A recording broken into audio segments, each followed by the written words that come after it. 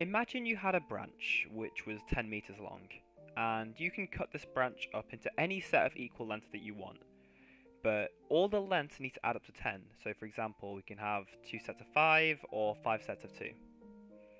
And what we're going to do is we're going to multiply all of the numbers in that given row together. So for example, 10 times 1, or 5 times 5, or 2 times 2 times 2 times 2, which is just 2 to the 5. And we'll get a value. And we can do this for any length we want, given that it's the same length and it equals 10 when we add them all together. For what value a do we get the greatest value when we multiply the numbers together? To answer this question, we're going to answer a seemingly completely unrelated question first, which is, for what input do we get the greatest output for y equals the nth root of n? The purpose of this video is to try and figure out the maximum for the nth root of n.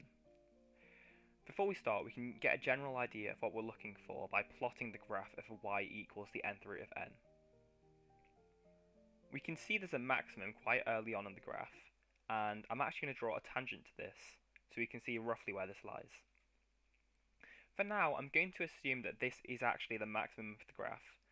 And although this isn't a conclusive proof, even if we move along the x-axis, we can see that the output for the nth root of n continually decreases. So for now, we're going to assume that this is the maximum, although we'll prove this later. We can try to figure out the x value at this point, and we can see it lies somewhere between 0 and 10. And if we zoom in, we can actually see this lies somewhere between 2 and 3. I wonder what important value lies between 2 and 3 that we seem to see everywhere. Anyway, with this starting hint, we can begin the proof. Okay, we're going to start this proof by setting y equal to the nth root of n.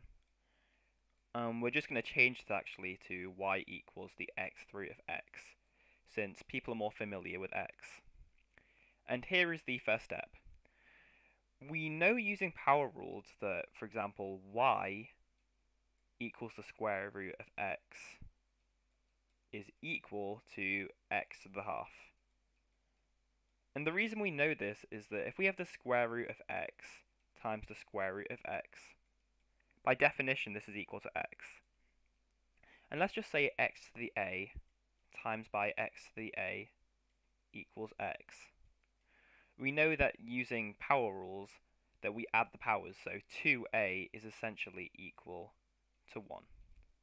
So a is equal to a half. And we can basically say that x to the half is equal to the square root of x. And this is true for the cube root of x, where we can say that this is equal to x to the third. Following on from this, we can say that the xth root of x is equal to x to the 1 over x. So we can continue over here by saying y equals x to the 1 over x. The next step uses a formula you might have seen before, and this formula is a equals e to the ln a. And this formula is given in a lot of formula books, but if you've not seen this before, it is quite intuitive.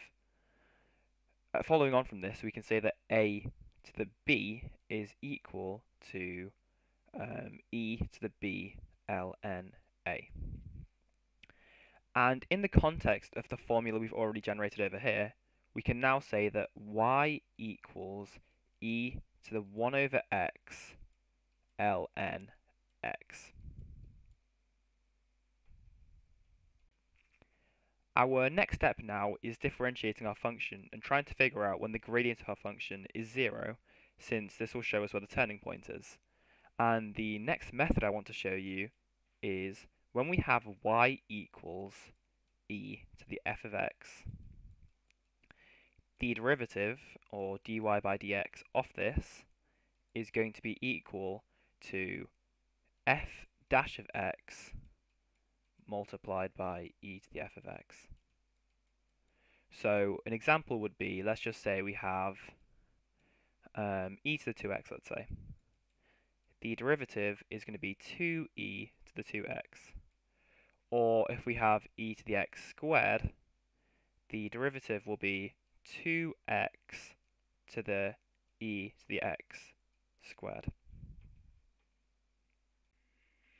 Alright, so knowing this, what we can do is we can rewrite this and try and find out our derivative.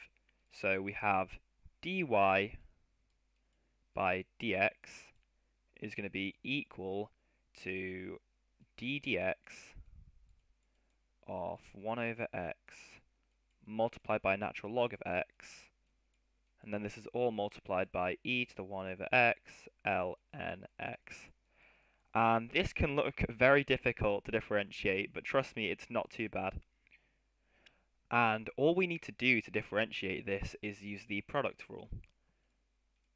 Unfortunately, I won't be deriving this, but there's a lot of proofs online to see where this comes from.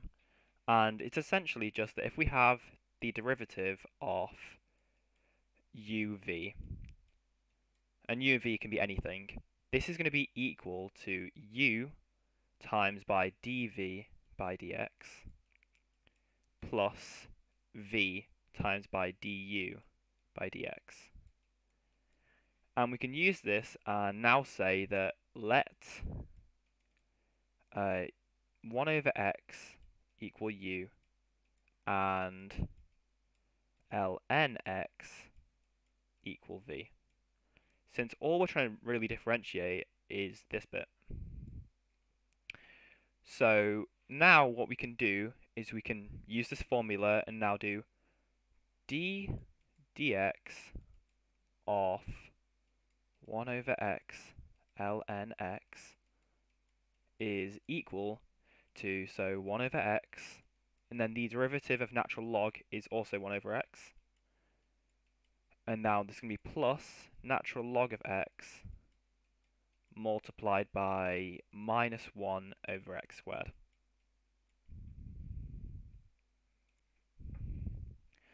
We can now clean this up a bit and say that d dx of 1 over x ln x is equal to 1 over x squared multiplied by 1 minus ln x. And now I'm going to resubstitute this into our original equation over here. So we're going to get dy by dx is equal to 1 over x squared of 1 minus ln x multiplied by e to the 1 over x ln x. The aim is to find the turning point, so now I'm just going to make this equal to 0. And when we have a set of numbers multiplied together, the way that we find out when it's equal to 0 is when each of those components is equal to 0. So when this is equal to 0, when this is equal to 0, or when this is equal to 0. The issue is, for the first part, x to the minus 2 is never equal to 0 for any real values. And again, over here, e to the 1 over x ln x is also never equal to 0. Which means that the only component we can really use is this, which is 1 minus ln x. We need to find out when this is equal to 0, since if even one component is 0, the entire thing is 0. So we can now say that, rearranging this, 1 equals ln x, and then we can just say that e to the 1 equals x. And there we have it. We can say that x is equal to e. So the maximum for the xth root of x is when x is equal to e. You might be wondering why we've done all of this seemingly random work, and we actually never solved the original problem, but it all links together. Let's just say we have the length of 10. We have 10 over 10 copies of this branch, which is just 1. When the length is 5, we have 10 over 5 copies, which is 2. And when we have a length of 2, we have 10 over 2 copies, which is 5. And we can see this is all true. So for a length a, we have 10 over a copies, which essentially means we're multiplying a by itself 10 over a times. In other words, it's really just a to the 10 over a. And since the branch having a length of 10 meters is purely arbitrary, let's just say the length was actually just 1. We can remove the 10. All we're looking to optimize and maximize is this. And we know the solution to this is when a is equal to e. Thank you. For those of you still here, I really appreciate you watching until the end. Rather than working on longer projects like I have been, I presented the method in a different way this time, which is a lot faster and helps me produce these more easily. For longer proofs, I will still animate all of it, but for shorter ones, such as this, I might use a whiteboard again. Don't forget to like and subscribe, and feel free to ask any questions. Thanks.